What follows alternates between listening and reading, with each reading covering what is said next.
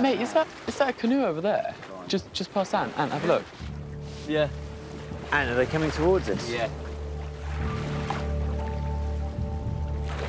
Ben. Yes, mate? Give me 2 cups and serve me up 2 tot of rums. Okay? Yeah, I know what you mean. Like the oldest format of like winning a stranger over and giving them a drink, ain't it?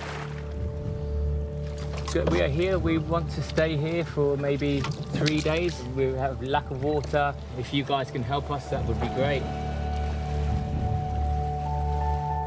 Luckily, Ant's crew don't need to worry.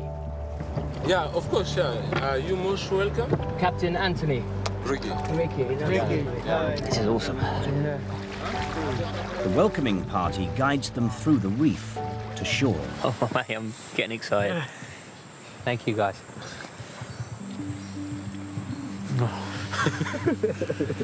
Yeah, it's proper. Mate, my mouth is just exploding right now. People are falling apart. Lucky for 5 able seamen at the moment. This is what William Blyner's men would have faced. They would have gone down with all these diseases, injuries. That's exactly what we've got. Chris, you're on, bro. Meant to be on watch. Ah, Chris. So upsetting.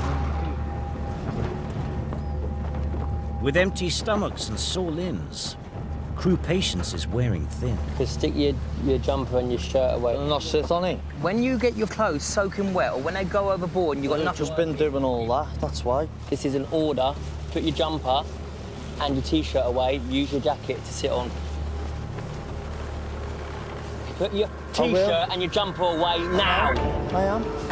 Yeah. Take it you don't want it then? No. No, I've Don't you want it? your I'll fucking jacket tuck it away. You will thank me, mate.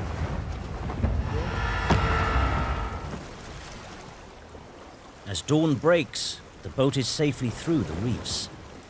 But instead of joining Ant on watch, Chris is sleeping in.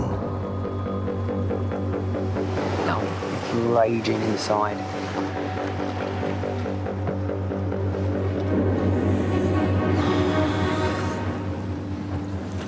People were told at the beginning of the watch to stay switched on and to stay alert through the reef to make sure that we don't run aground, and I shouldn't have to ask twice. I've had enough of it now. That's it.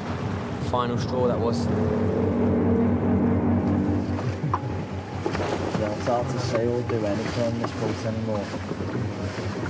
Can't sleep. You can't get any sleep. Talk utter fucking bullshit. Crew need to find clean drinking water, urgently.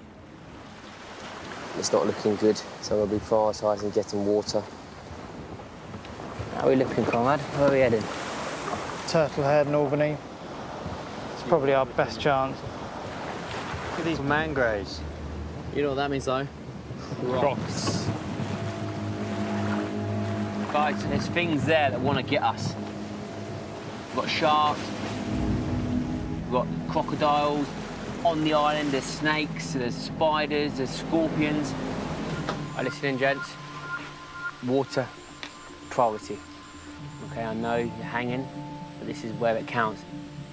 They haven't drunk any fresh water for over 24 hours. Nothing will kill us faster than lack of water.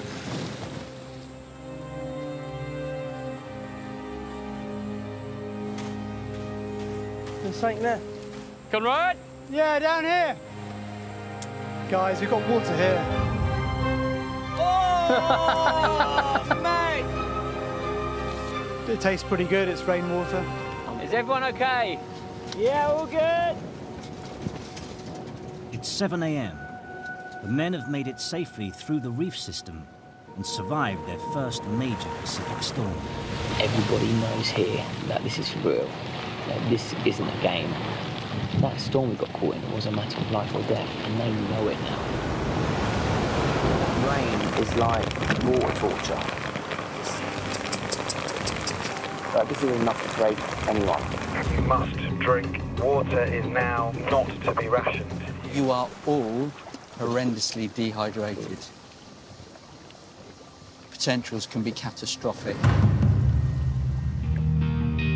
They are still 300 miles from land, so the medical team are insisting they accept fresh water from the safety boat. We will be breaking into our emergency water. Don't feel that we've cheated or anything, because we haven't. This water is, if we don't drink it, we're going to die, basically, you know.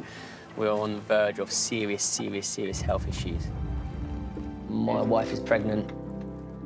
I've been at all my child's births, and I would love to be at this child's birth. It's very important for me that I get back. The dolphins have come, guys. It's been an honour and a privilege. Thank you so much.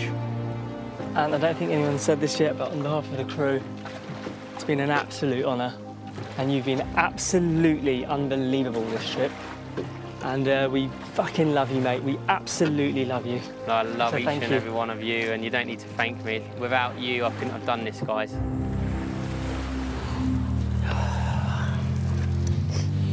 You always have your doubts. You're always scared of failure. You know, you're always scared to, once you've earned the respect of the men, to, you know, that you're going to lose it within a moment. And I didn't want them to think that there was ever a problem, or that I was ever in a situation where I was unsure of my decisions, which I was most of the time.